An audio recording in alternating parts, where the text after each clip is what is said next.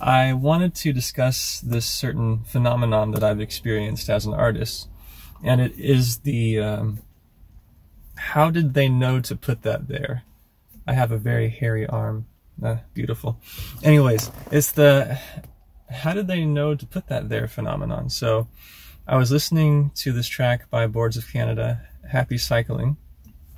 It was the track that really turned me on to that group. And so it kind of puts along for a while. It's a simple breakbeat, a nice little synth groove, and it drives steady for a good 4 minutes, 4 or 5 minutes before the transition. And when the transition hits, it's like this really great development of harmony. But I just like, I like how it hits, and so it sounds beautiful, it's effective, it's like the logical conclusion to the song. So how did they know to put that there? This is something that I've thought about in a little bit more detail over the past couple of months, and I think I have an answer. It's that they didn't know to put that there. More so, what resulted from their efforts, it came about due to a series of micro decisions.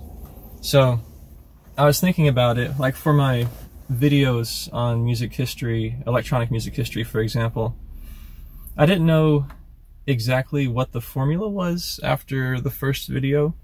I kind of knew better after the third or fourth. So when you're making art and you're deep in a project, you make certain judgment calls along the way, and the full picture is not known until it's finished. So if you hear something or if you see something and you say, wow, that's particularly effective, don't then put it back on yourself and be like, could I ever do something like that? Just understand that they showed up and they did the work, and they happened to make good, effective, logical micro decisions and judgment calls in the moment. And what resulted was the fruits of their effort. And so we get great works like Happy Cycling by Boards of Canada.